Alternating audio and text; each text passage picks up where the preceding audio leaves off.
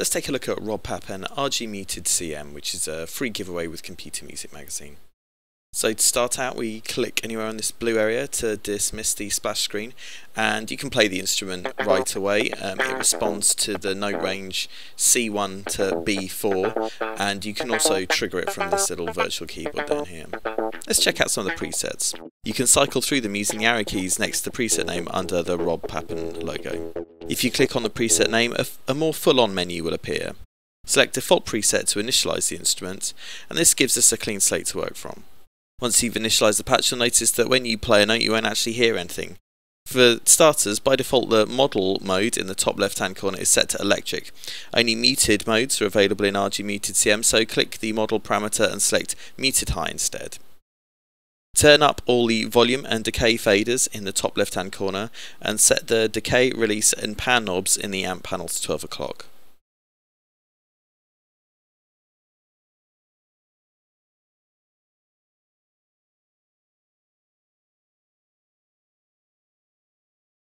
Turn the volume knob in the panel up to 8. Now click where it says 1 in the step row of the sequencer to activate it.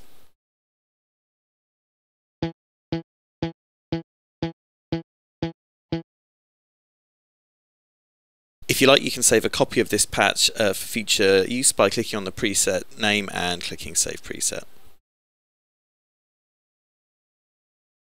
Our one-note David Guetta style guitar riff isn't the most inspiring sound, so let's make it a little more complicated.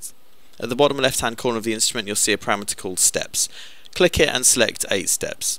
You'll see that the numbers on the sequencer now go up to 8. Activate steps 3, 4, 6, 7 and 8.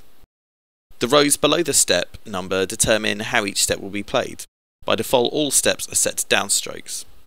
Set 6 to an upstroke and 3 and 7 to ghost strokes, like so.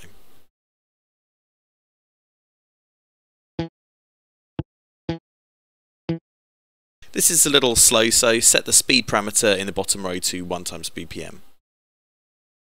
Now when you play a sustained note you will hear we've got a pretty disco-tastic rhythm guitar riff going. The up, down and ghost strokes all have a different sound, and it's this that gives us the funky rhythm. You can use the tie row to play sustained notes. Activate steps 2 and 5 now and set them to tie. This won't actually sound any different until you turn up the decay knob in the amp panel.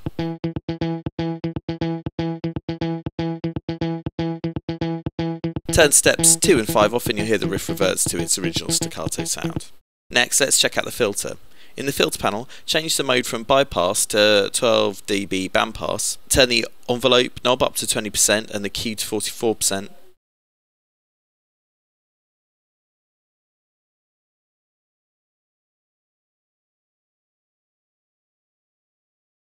In the filter envelope panel, set the attack to 33 milliseconds and the decay to 158 milliseconds.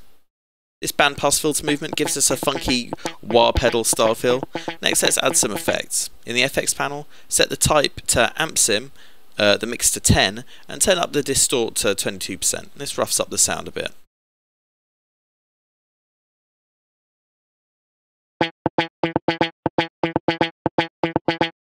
Let's use some more of the instrument's effect slots. Click the 2 button to access the second effect, and this time set it to phaser. Finally, click the 3 button and set the effect type to stereo delay. Turn the mix knob down so that the delay effect is just audible.